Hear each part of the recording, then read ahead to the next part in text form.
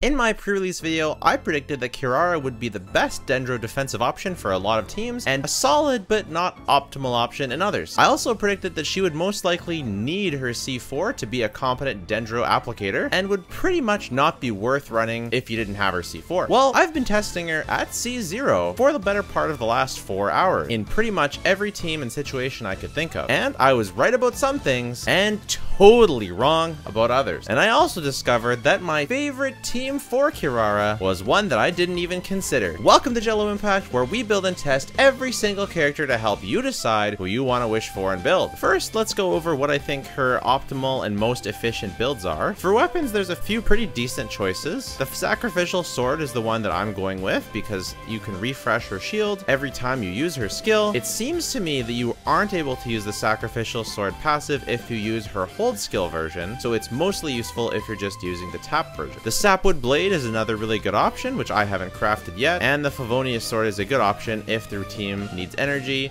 such as if you're running her with Alhaitham or Yaimiko. For her talents, I've gotten her shield to level 8. I found that plenty strong. Her burst is at level 6. One day I'll level it up to 8 so I can see some nuke damage with her. But because I found her shield pretty weak if I went for a damage build, we're gonna just stick with the damage build and not try and invest too heavily into her burst to do too much damage. But I did level it to 6, so it would be some nice damage when I did use it. For her artifacts, I tried out 2 different sets. I used a full instructor build so that she could maximize buffing her team. I found that really fine in every chamber that wasn't the Consecrated Beast chamber. In the Consecrated Beast chamber, I really would prefer the 2-piece HP set. And since the 2-piece HP set is really not very hard to get, it is the general best option that I'd recommend for most people. But if you're really good at iframes and really good at dodging, you just want to have that shield there for emergencies, I do think the instructors is a worthwhile option. I wouldn't really go with any others, except maybe, again, if you want to do some nuke damage showcase, you can run the Emblem of Sacred Fates. Now, regarding her constellations, I predicted that you would really need her C4. And as you can see, I have not wished for it, I have not activated it. I don't think you absolutely need Save 4 for this character to work in really any teams, except for when she's being off-field in a Nilou team, and even then you can get away without her C4. However, it does require very strict rotation management. It's not a brain-dead, she's not a brain-dead character to play. She's not like Zhongli or like Layla, where you can just drop her shield and forget about her, or even Baizhu. Because her Dendro application is tied to her skill, and you can only use her skill once every 8 seconds. If you're not timing out and getting used to the timing of switching back in and using the skill off of cooldown, you're going to lack in Dendro application. You also sometimes have to get a bit creative, especially if you're using the Sacrificial Sword. You can do a tap skill to apply Dendro, refresh your skill, then do a hold skill, apply Dendro to the other characters, and so you can get creative with how you're doing your application. Overall, it does work. It keeps enough Dendro application to supply Quicken to quick swap Electro teams, to refresh Nahida's skill in Nilou teams, but it does require you to manage it. It's not a set and forget situation. Quicken is the most obvious team for her. She provides a good Dendro shield for this Yaimiko team, and obviously you can use Lisa or Keqing in Yaimiko's place, or Sino. I mostly played with Yaimiko just because she's on the banner and she is the strongest Quicken option out of those. Again, it just requires proper rotation management to make sure you always have Dendro on the enemies and you always have your shield up. The one downside versus Baizhu and versus Yao Yao is if you do mess up the rotation,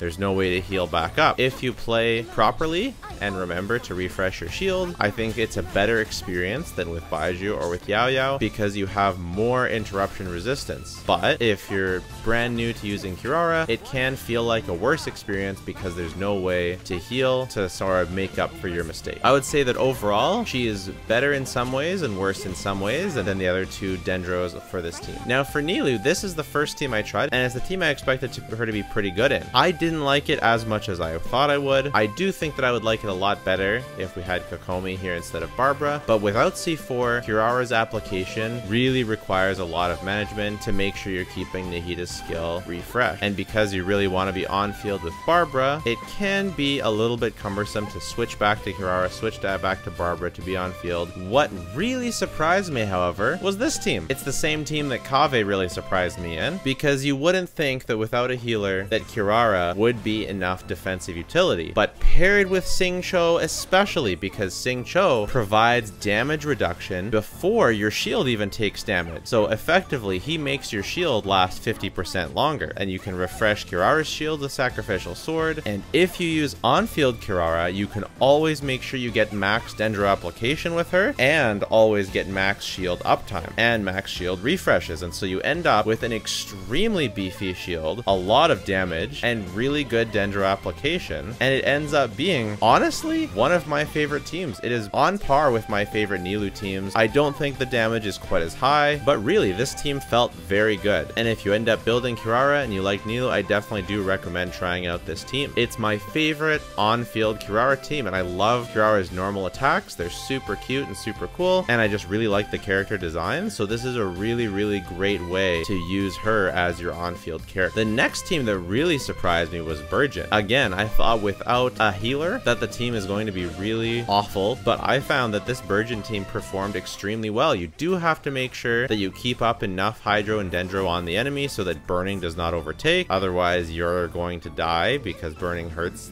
your character a lot. But the shield stacking mechanic comes in clutch with this team, because not only you have Kirara's shield, you also have Thoma's shield and Xingqiu's damage reduction, so all three damage reductions stack, and as long as you mind your rotations and don't get burning on the enemy, you feel almost unkillable, unstaggerable. It's really cool, and honestly, this team really surprised me in how good it is. I don't think it's quite as good as Baizhu, because Baizhu provides more Dendro, one, when he's on field, and number two, he can heal you if you do happen to take damage. This team played perfectly, feels comfier than Baizhu, but Baizhu is more consistent because he has that healing. Hyper Bloom wasn't my favorite because I feel that Nahida just adds so much damage. For example, this Alhaitham team, Nahida and Kirara slot just adds so much damage, and you already have Kuki as the healer and Xingqiu as damage reduction. So this remains my favorite Alhaitham team, but if you don't have Nahida or you want to free her up to the other slot, it can work, but I do feel like it is a noticeable damage loss, and you don't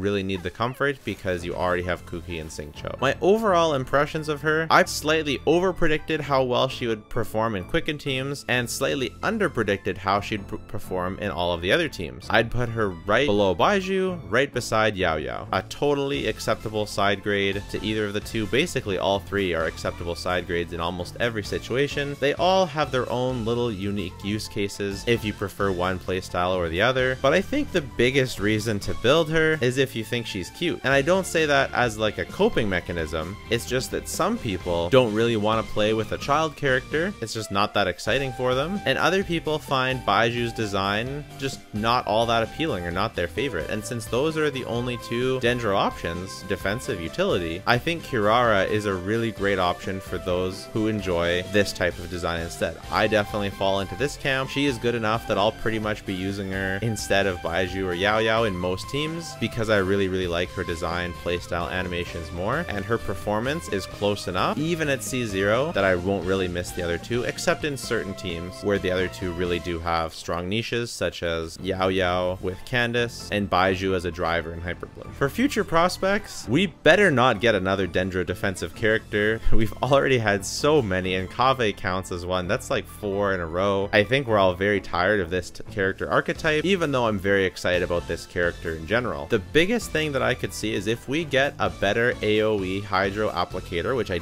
that's off field, that I definitely think is possible and actually does damage. You can use Kirara on field in her Catbox form to apply a lot more Dendro and actually be a competent Hyper Bloom driver. Right now she can't be a Hyper Bloom driver because she can't use her normal attacks in her box form, and her box form is what applies the most Dendro. So one day we may get to do Catbox Hyper Bloom. Now is not that day, but that's the biggest future prospect I could see. And finally, how does she perform in the overworld? How is she versus someone like Sayu or Yelan? I would say that she is not quite as valuable as Yelan, because Yelan is simply so much faster. Sayu is decent. The climbing thing is nice. I'll probably do my best to try and have both her and Yelan on the team at the same time, and then I can use her skill while Yelan's skill is on cooldown. If you wished for Kirara, you probably also got Yoimiya or Yaimiko, and I have amazing guides for both of them right over there. Check them out and subscribe for more.